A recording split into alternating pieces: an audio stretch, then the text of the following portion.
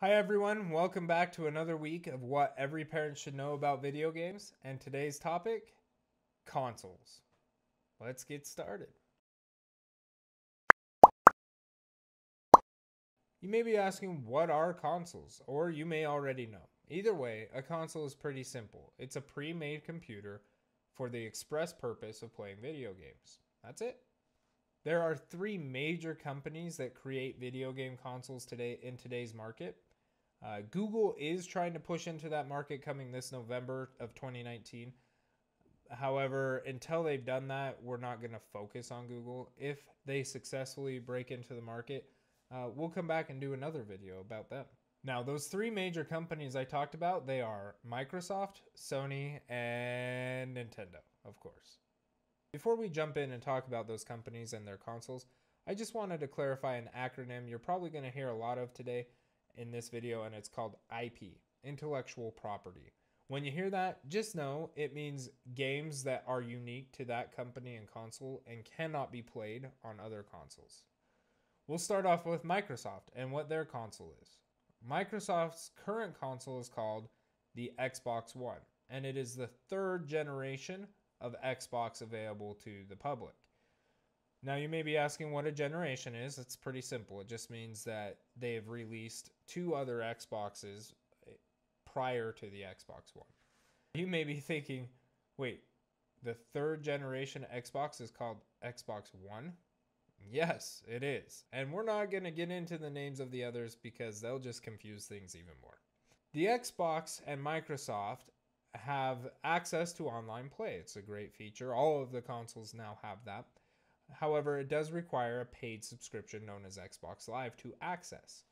Another great feature of the Xbox is its actual controller. It looks like this. The controller feels really good, and a lot of people really love the Xbox controller. I would say it's probably the favorite controller among all of the consoles. Another great feature that was only announced, it existed before, but they added something to this feature this year, which is the Xbox Game Pass. The Game Pass is fantastic. First of all, as soon as you subscribe to it, you get access to over 100 games for free, in the sense that you do have to pay a subscription fee once a year or monthly. However, you get access to all of these games. And Xbox just came out with fantastic news saying that any new IP to Xbox will be available day one on release date in the Game Pass, which is fantastic news for people who love to play Xbox. Xbox does have a few IPs like Halo and Gears of War. I would say that's also where Xbox is weak, is that they have less IPs that are hugely popular than the other two consoles. The Xbox One is great for all ages. It really is. There's a lot of games available for all ages. However, I would say that its most popular and most wanted titles are probably more teen to adult age titles. The next console we're going to talk about is made by Sony. And Sony is on its fourth generation of console, and the Sony PlayStation is called the PlayStation 4. A lot less confusing than the generation names of the Xbox or even the Nintendo. So thank you for that, Sony. Sony also offers an online subscription that you have to pay for in order to play with your friends online. They do have a subscription that you can access where you get access to a bunch of games. However, they do not include the newest up-to-date titles like the Xbox Game Pass does. At least not anywhere near release date. They may include them down the road, but not on release date. Where Sony is strong is that they have a lot of in-house developers, in-house game studios. They have created a massive number of popular IPs, such as God of War, Spider-Man, Ratchet & Clank, The Last of Us, and the list does go on. There's quite a few that win major awards, a lot of the time winning Game of the Year awards. And finally, Sony has something that none of the other consoles have, which is a relatively low barrier of entry into VR. And their VR is great. It's not the best on the market, but for the price, it's outstanding. As for the appropriate ages for the PlayStation, it's a lot like the Xbox. It's a lot like the Xbox. It has games appropriate for all ages. However, like the Xbox, most of the games are geared towards teens and adults. Now, most of those watching are going to know the next company. After all, they are the longest lived company of the three major ones in the console sphere. And you guessed it, Nintendo. Nintendo, for a long time, was the powerhouse, you could say, of consoles. However, that slowly changed as their vision as a company changed. And let me explain. The N64 had stunning graphics, cutting edge technology for graphics. And then it kind of graphically, things went kind of downhill from there. You had the GameCube, which was great. Then you had Wii, which did not keep up with the second and third generation from Xbox and Sony. And then now you have the Nintendo Switch, which graphically does not compare to the other two companies' consoles. However, their direction changed. They went for accessibility over power. And what do I mean by that? Well, the Nintendo Switch can be docked and played on a big screen TV, or it can be taken off the dock and played anywhere. Literally. On a plane, on the bus, wherever you want to play it, you can play it. I mean, I've got one right here. It is tiny.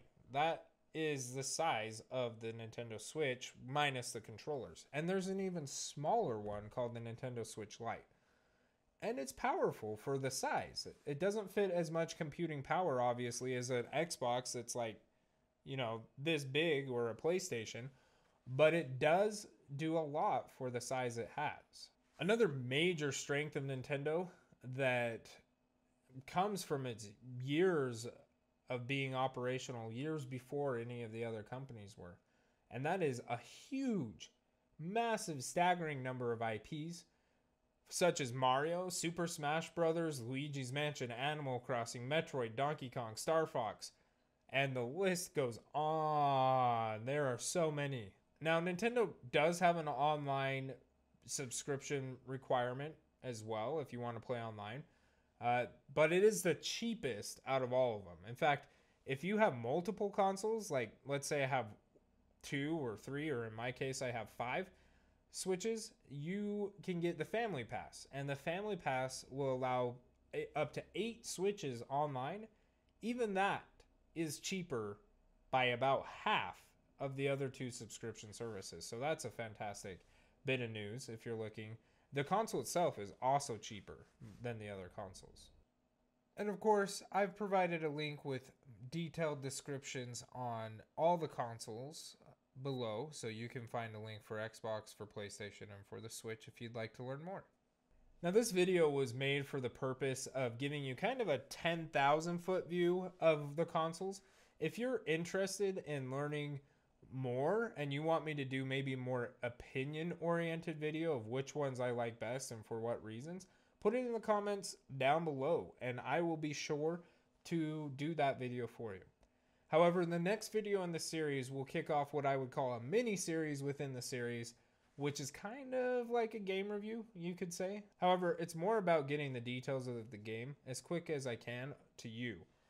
We talked about in our ESRB video about ratings like M, and that if you flip over the box you can find out more information about why it's rated M.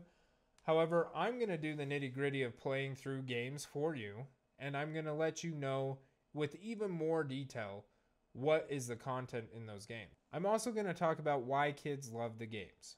So stay tuned for that next one. I'm not going to tell you what the game is, you'll just have to watch it next week.